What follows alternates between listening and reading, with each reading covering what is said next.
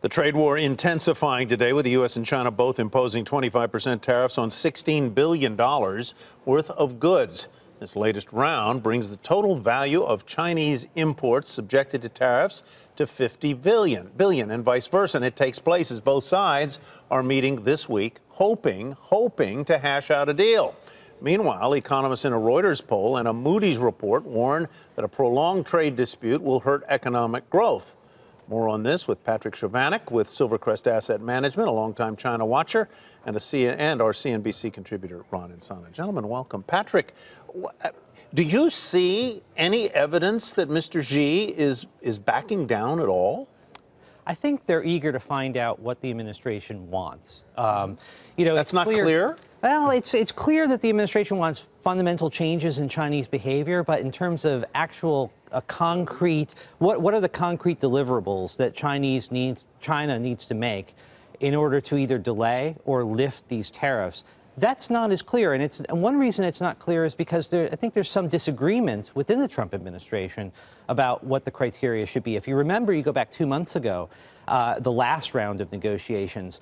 Afterwards, the Trump administration implied that there was a deal, but that deal evaporated. And reports are that the reason it evaporated is because there was disagreement within the administration about whether what the Chinese were offering was acceptable or not. Do you see, Ron, the impasse here tracing to the fact that the Chinese don't really understand what we want? I mean, it's pretty clear to me, Pat, with all due respect, Patrick, that what the president really wants is for the trade deficit, the bilateral trade deficit, to shrink one way or another. Well, and the request to have it reduced by $200 billion almost immediately fell on deaf ears in China. And in fact, almost everything that we've asked directly for, the Chinese have refused to accede to. Now, I think the strategic mistake that the United States is not lining up Europe and not lining others who have been affected by intellectual property theft, technology transfers, and things like that, and going through the WTO process to take China to task, in which case that would be a more effective way to approach this. And I think most of our trade policies at this point have been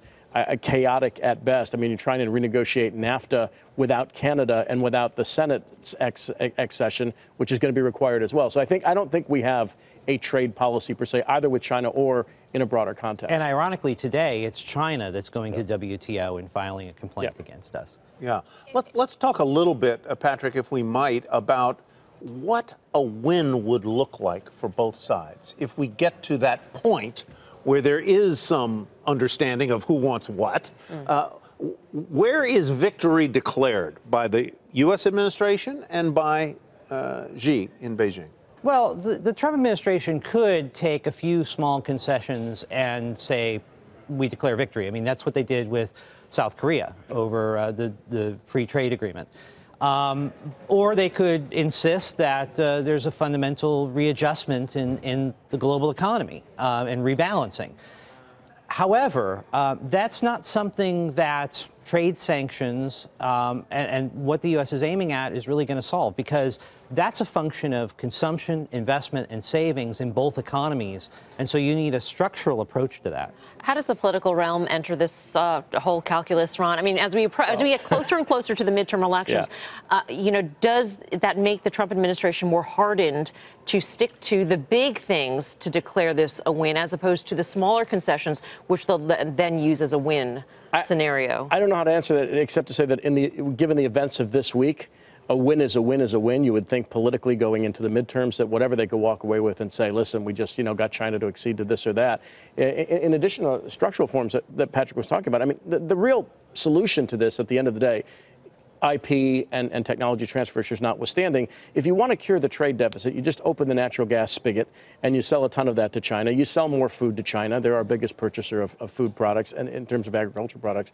And the trade deficit goes away over time, right? I mean, and so that number changes. And so I don't know why the administration wouldn't take that as a victory, because you can't necessarily get every product that you want in alignment so that we produce most of it and we sell most of it. Patrick, these are mid-level talks that are happening right now. These are not summit-level talks.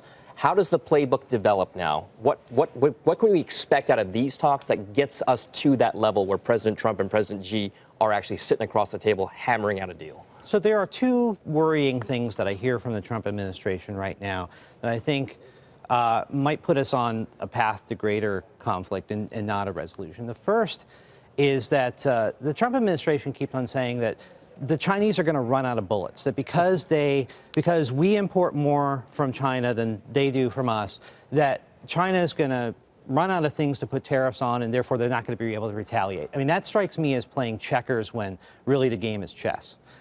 The second thing is that they keep on implying recently that the Chinese economy is tottering, and really just if the U.S. gives it a kick, that the Chinese will be down on their knees and begging for mercy. I have been talking for years about the problems in China's economy. They're serious. But I think this really oversimplifies and misunderstands the dynamics of those problems. Well, that would also cut off the nose to spite the face, so to speak. And, I mean, that would be terrible for the U.S. and for the U.S. stock market if we were to actually proverbial kick out that third stool and have China's economy wobble. Right. Or crash. Or crash. Yeah. I mean, their stock market has come down dramatically. And as we've read and as we've heard, the president seems to be playing this card. Our stock market's up. Our economy's strong. We've got them where we want them. So we're going to punch them even harder. From a global trade perspective, that is not a winning hand, and it would come back to haunt the U.S. economy down the road. I also think it's a fundamental misunderstanding of the vulnerabilities in the Chinese economy and what they mean also for the global economy. Yeah, they have $3 trillion in reserves, right? It strikes me as similar to, you want to, I'm not saying that you can't put pressure on China, and I'm not saying that there aren't smart ways to do it. But you need to be prepared with a realistic idea about what the results will be and what the response is going to be. And this strikes me as, you know, the economic equivalent of saying that we're going to be welcomed with confetti when we march into Baghdad and, you know, problem solved. And that kind of fairy tale leads to on that vivid note, outcomes.